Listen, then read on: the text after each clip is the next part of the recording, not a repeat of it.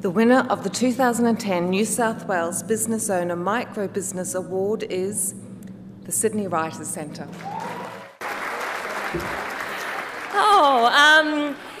Thank you. Thank you to Telstra for holding these incredible awards.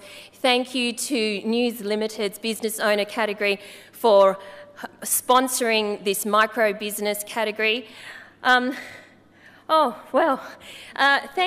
I have to thank two of the people who are here on the stage with me tonight, and that is Danielle Williams and Tracy Tan, and each of them make up 1/3 of our micro business.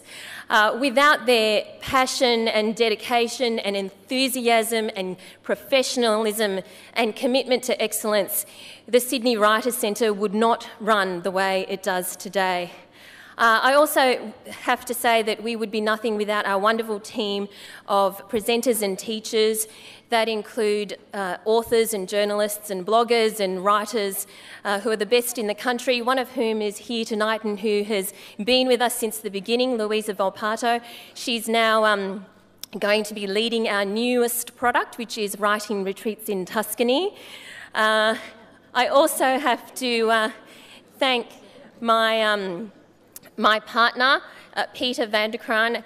We all know that behind every great man is an even greater woman, but behind every work-obsessed woman is a very tolerant and understanding partner. And certainly last week when we moved offices, yes, and certainly last week when we moved offices and he had the task of assembling 58 pieces of furniture, flat-pack furniture, I think partners like that deserve a round of applause as well.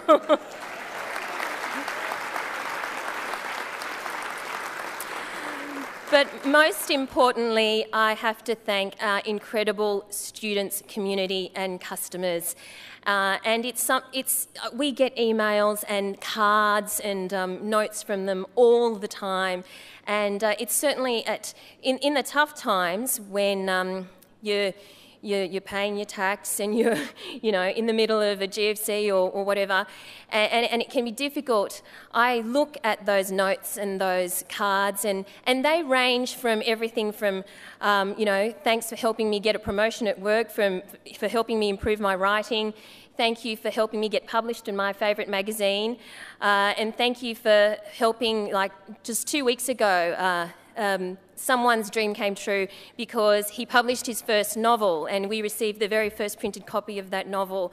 So when I get those notes, I'm just honoured and humbled that we're more than just a business. I don't shy away from the fact that our aim is to make a profit because otherwise we're not sustainable.